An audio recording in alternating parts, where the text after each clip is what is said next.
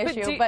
But do you think, so do you agree, like, you know, Mary Katharine, I think it was essentially saying, you know, America's great for all these various opinions, diversification of thought, you know, that was maybe wrong for Google, despite the fact that maybe we don't all agree with what this guy said, he's allowed to say it. Do you think he was allowed to say that, where he's essentially saying, well, I don't really like women anywhere near a computer, and should he have been fired for it?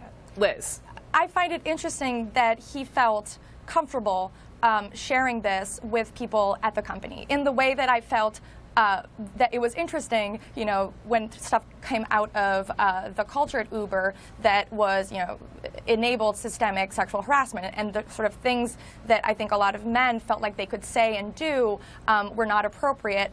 I do wonder what kind of culture exists at Google that made a white man who's in a senior position, you know, engineer at one of the most, one of the biggest tech companies in the world, feel threatened by a few diversity programs, and then you know, want to share that with and write 10 pages about it, and you know, fear it and it have leaked in the way that it had, and think that there'd be no consequences. But isn't a piece of this, Mary Katharine, this is directed to you, where this software engineer, you know, he had hiring power. I mean, he could impact the empowerment of women. And again, I go back to, you know, paraphrasing. This is a guy who's basically saying, I don't like women around computers. You know, whether it's peer reviews. I actually, Brooke, and I often disagree with you in like a very jovial way, and I just totally disagree with the characterization that that's what he's saying. Yeah, he wasn't saying, and that's why I disagree with the reaction to this. If it were what you were saying, I would be more on board with Liz's point of view. But look, I think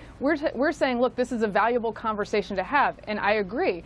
One of the things that this person was bringing to the table was that perhaps part of diversity is ideological diversity as well. And ironically, and no one seems to recognize the blinding irony of this, he was saying one of the problems with Google is that we are perhaps in this like ideologically insular bubble that is so insular that people like me feel silenced and don't want to bring our opinions to the forefront. And then wait a second, in response to that, his dissenting opinion, it was leaked to punish him, and then he was fired for it having been leaked. So how should Google,